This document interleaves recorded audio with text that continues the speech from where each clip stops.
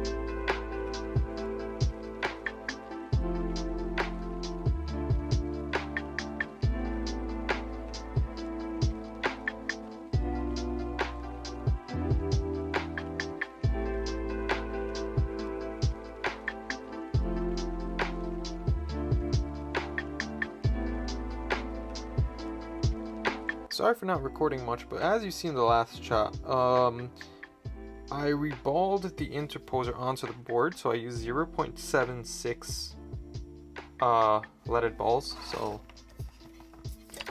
these guys. Basically it's in a little tube. Got that on, and what you're seeing here is this Kapton tape I used to make sure that it's lined up, so it's kind of crooked, but that's how it has to be. So I used this side and the top, and I basically taped the top of the motherboard, side of the motherboard, and then the same for the interposer to make sure it lines properly. It seems like it reballed fine, but I guess we'll find out. From there, I didn't shoot any of it, but I had to put down each one of these resistors and capacitors. I'm missing an oscillator, a voltage regulator over there, I think, and 3 more 1K resistors. So like, I'll leave a link to all of it, but essentially like, this is N64's GitHub, and it's like a lot. I have like a whole bag of different stuff that you basically have to solder to each point. And then once you do that, so this is how the bottom side looked when you saw me do it. That's the motherboard that you saw me clean. And then I had to do a voltage, so I'm on a revision 1.2 to 1.4, so I just had to remove this 1K, replace it with a 1.5K, and I installed the adapter, which you saw. Basically, I'm on this step. So I'm not installing a 1.4, I have a 1.2, and you might be thinking, why the hell do you have a 1.2? I bought it a while ago, and I'm not sure if this is going to work, so I just thought that would be the cheapest choice to go. So basically, I'm going to have to order the parts I'm missing. Once we get that, we'll come back and we'll put on some solder paste. So solder paste has to go on each and every single one of these little dots that you see, the pads. Chip goes on top, goes back on the machine that you saw, and then we'll floor back on, and hopefully it works. Also, my it wasn't severely messed up, but this is the clock cap.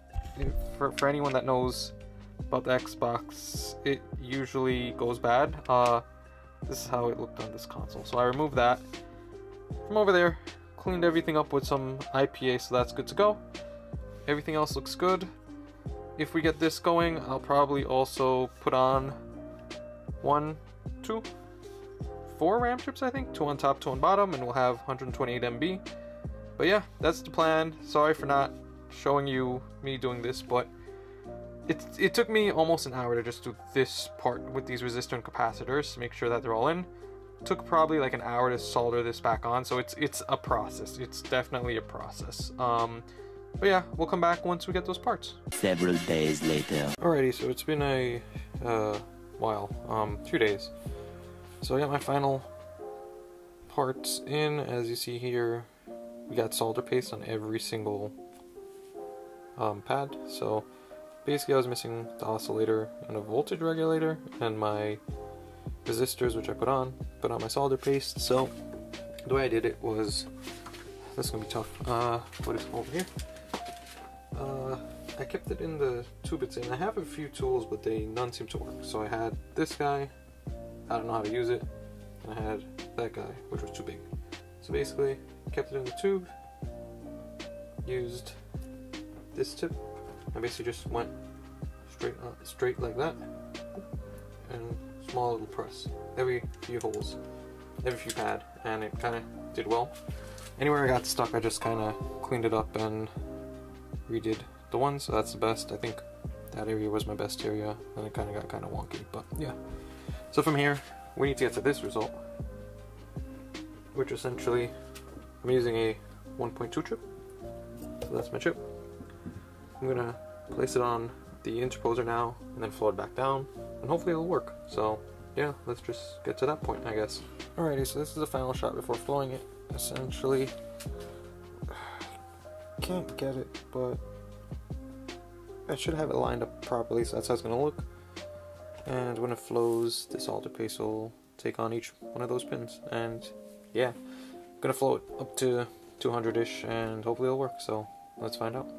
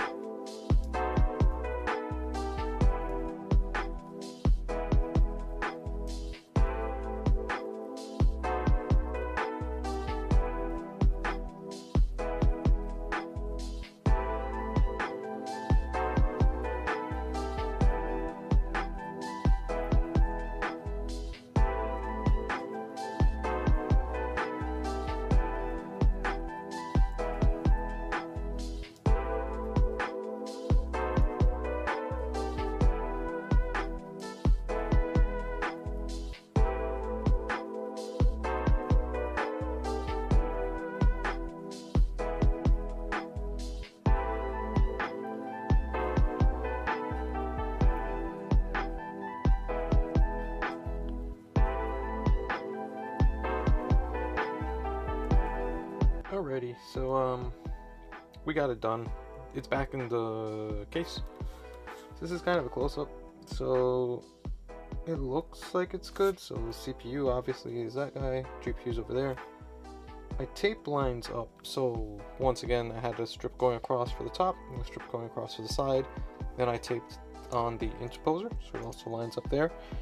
Yeah, but I don't know. I guess we'll find out. To be honest, if you follow Mr. ComputerBooter, you kind of see his process of doing it.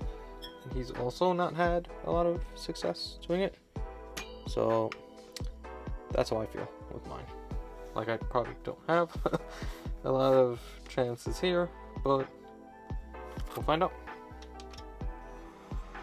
Oh no.